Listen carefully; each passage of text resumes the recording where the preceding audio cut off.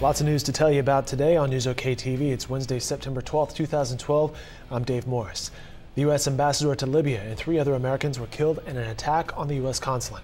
Protesters, angry over a film ridiculing Islam's prophet Muhammad, attacked the consulate. Ambassador Chris Stevens died while he and a group of embassy employees tried to evacuate staff from the building. He was the first U.S. ambassador to be killed in the line of duty since 1979. President Barack Obama ordered increased security for American diplomatic personnel around the world. The Oklahoma County Jail has been awarded national accreditation this month. Accreditation by American Correctional Association is a first for the county jail. The certificate means less liability for lawsuits and another step towards full compliance with U.S. Department of Justice standards. We are saving the taxpayers' dollars, whether they're quantified or not, maybe by the lack of filing of lawsuits against the jail because of the way it's being operated. A national ranking of colleges and universities showed mixed results for Oklahoma universities. U.S. News and World Report released their Best Colleges Report for 2013. The report ranks schools nationwide, and the ratings divide schools into categories based on size and other factors.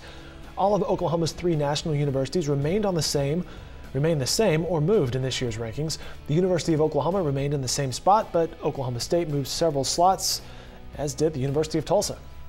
A cold front is headed for the Sooner State, and the cooler weather could last through the weekend. The front will move into far northwest Oklahoma late this afternoon or early this evening.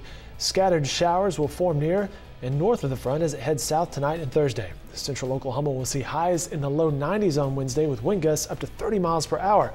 As you can see, showers and thunderstorms can move into the central parts of the state on Thursday. Highs will dip down into only the mid-70s on Thursday, even cooler on Friday, and those cooler temperatures will linger through the weekend.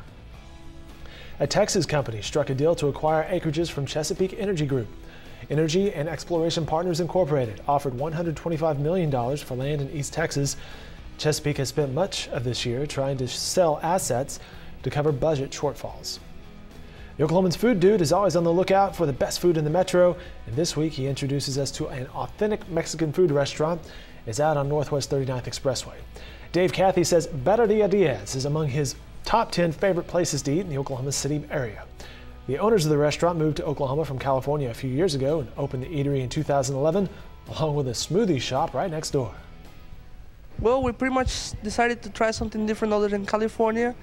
My mom has some family here, so we decided to come visit and try something different, a new restaurant. That's Dave and Juan Diaz. All right, Dave Cathy's also going to check out the fair at the Oklahoma State Fair tomorrow. We'll tell you about some of the new culinary delights available this year, no doubt deep fried, and some of the classic State Fair staples as well. Our sports team will be back in the studio tomorrow to talk about the upcoming matchup for Oklahoma State. What do the Cowboys need to be leery of when facing the Raging Cajuns of Louisiana Lafayette? And we're just a few short weeks away from the season of Spook. Halloween just right around the corner, and we will visit with our friends at Party Galaxy to check out this year's most popular costumes for kids and adults. Yes, we're shooting a fashion shoot tomorrow for Halloween costumes. That'll do it for this edition of NewsOK TV. Again, there was some hard news off the top of this, and we'll have updates on all of those stories throughout today on NewsOK.com.